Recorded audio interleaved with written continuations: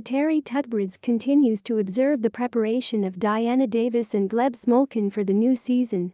Despite all the concerns, the Americans have not yet prevented the Russian specialist from following the training process in any way.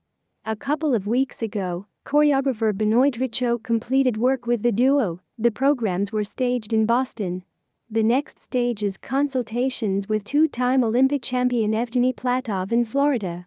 In Florida, as in Boston, there are no obstacles to moving around the arena. Eteri Georgievna calmly takes pictures with fans. The fate of the next season for Russian athletes seems to be decided very soon. The 58th ISU Congress will be held in Thailand from June 6 to 10. And here many fans have a question: if the international start of the new cycle takes place without our athletes, will Davis come Smolkin to the stages of the Cup of Russia?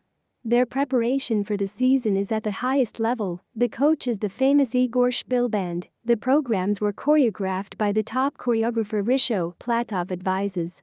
From the point of view of the attention of specialists, Diana and Gleb in the new season should start fighting for leadership in Russian dances. But will they go to the Cups of Russia? The question is open. After all, they can compete in the States from their club.